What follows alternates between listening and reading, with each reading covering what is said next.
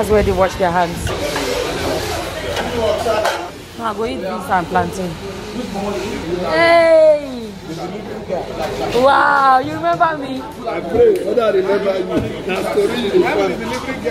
That's story you remember. Whether I remember you. Oh, my brother, well done.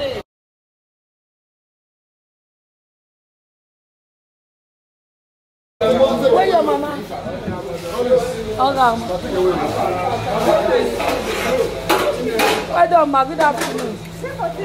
She no go remember me. No, she no remember me. No, remember me. My husband first tell me say you. Say well done. Your food still is sweet. Say me I give you. No eat but in other side. We thank God. I did for phone. Hello, who be this one? Yeah, now I became my grandmother. We did even do video call with colleagues yesterday. Okay. That time we small. You tall for my eye. Now you don't tall for my eye again. I don't catch up. I don't follow tall now. But you did okay now. That's you fresh. Fresh. You fresh. Oh my God, I think you fresh. Well done, ma. Thank you, ma. Hello. Hello. Hello. I like this your birthmark. Oh, it fits you. Wow. Do you like it? It's nice. It's so soft. Your skin is so soft. Because you eat good food, is that why? Yeah. Why is it so soft? Oh wow! Chop knuckle. You go well. That's very correct. I like this. Beautiful.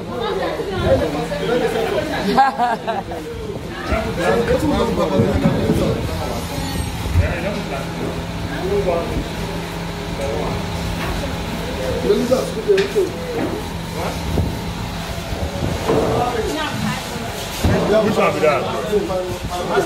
Okay. That's the pot of stew.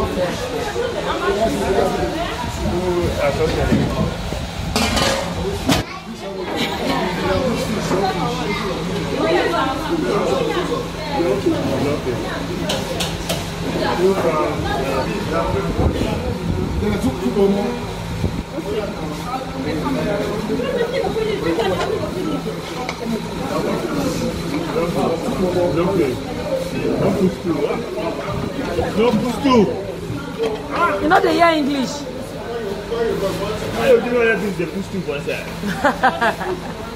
You want me sweet well. You want me sweet well. Well done, man.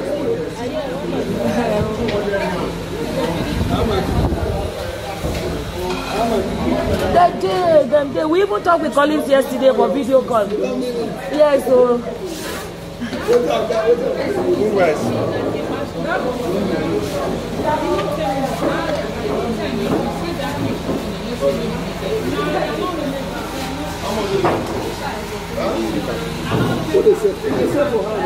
They are still they look everything.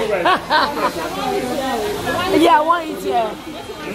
I want beans, plantain, rice, and stew. Half.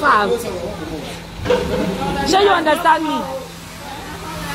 Sure you understand me?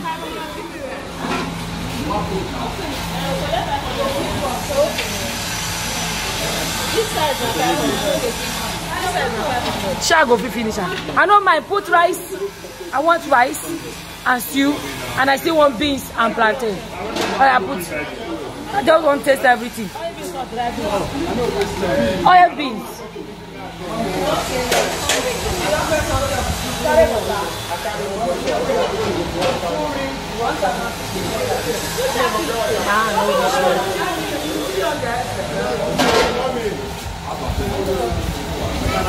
They have takeaways as well.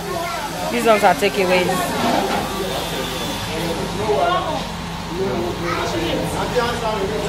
You know, fish there.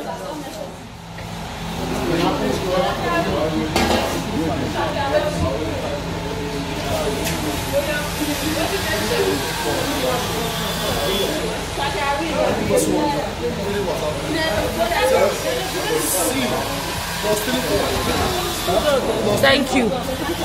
Where's spoon there? Anyway,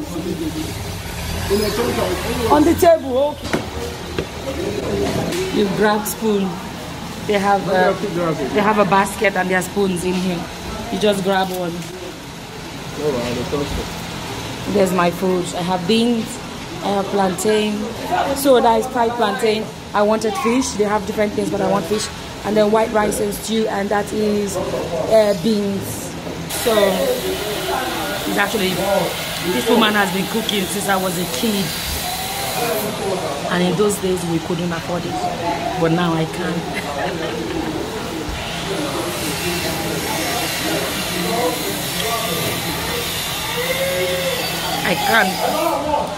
I can to the point that I can choose to eat beans and rice and everything in one plate. I thank God for my life, I'm not gonna lie. My family, we have come a long way.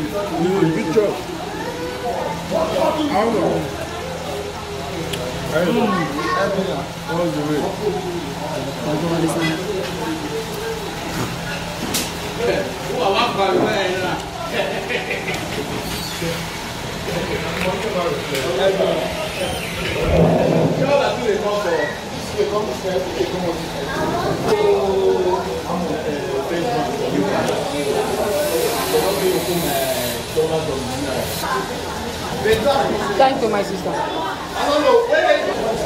I don't know, there's give me water then. One way, go well.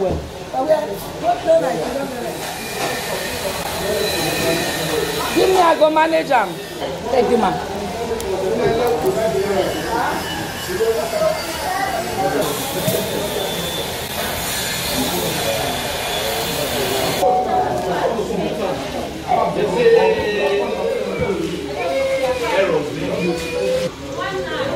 My own 19. Everything I ate, the rice, the beans, and everything is 1,900, which is less than about €1.10. That was delicious. Anybody living in Benin, or if you visit Benin, try it. It's called Mama Collins. So that's one of her children. Her elder brother is my friend, and we were all kids then, we were all small then, but we're all grown people now. So yeah, I almost missed it. I was like, I must eat here before I may I give you pounds. Why you say may I give you pounds? Now pounds you they say now. He don't take. I say I no go with you, I no go eat food for you. So my brother, like I do. You're welcome. Take care. Thank you so much. Take care. Bye bye. Now I say bye bye to your mother.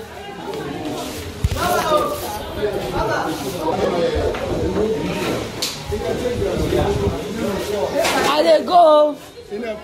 Bye bye. Oh. Take care. Even you to eat too. I'm not gonna tell you the hungry. Oh. Take care. Bye bye. Bye.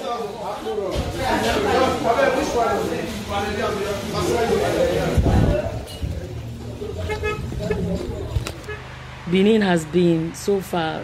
Did I hurt my face? Benin has been so far the busiest. I'm in Benin at the moment, at the house of one of my younger brothers. I have been so busy in Benin. See, busy is busy. You know, Benin is my hometown. When I say hometown, I think I've explained it in one of the videos. Hometown is actually, it's not just where you were born, but where you were raised. So yeah, I was raised in Benin. So it's not surprising I've spent this much time in Benin, because it's a place I know, it's a place that is home to me. Do you know what I mean?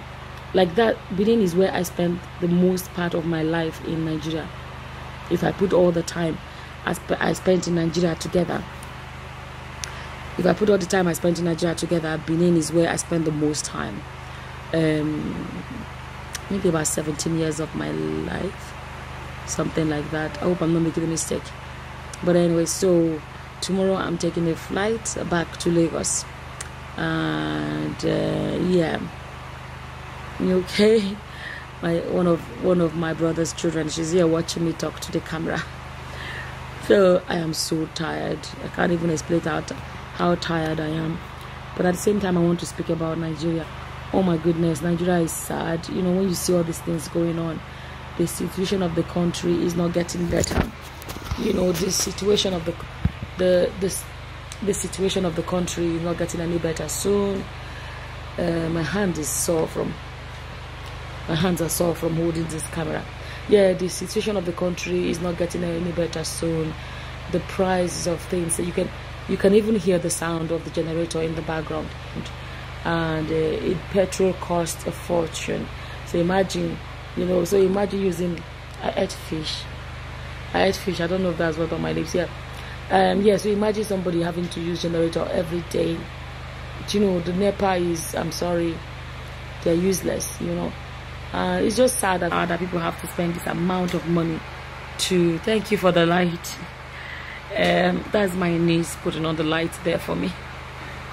So it's hard that people have to spend this amount of money just to have constant electricity because of the NEPA things. The light is always going off. I don't know what's that on my left. And you just go there and you see, honestly, it's really sad, the situation of the country, and there's no end in sight.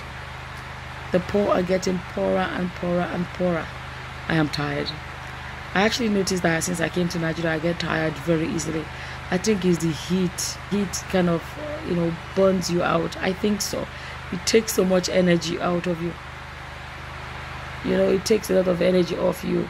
I don't fall asleep this easily. But now, 6 o'clock, I'm already so tired. I want to sleep. And I'd never be able to stay up late at all.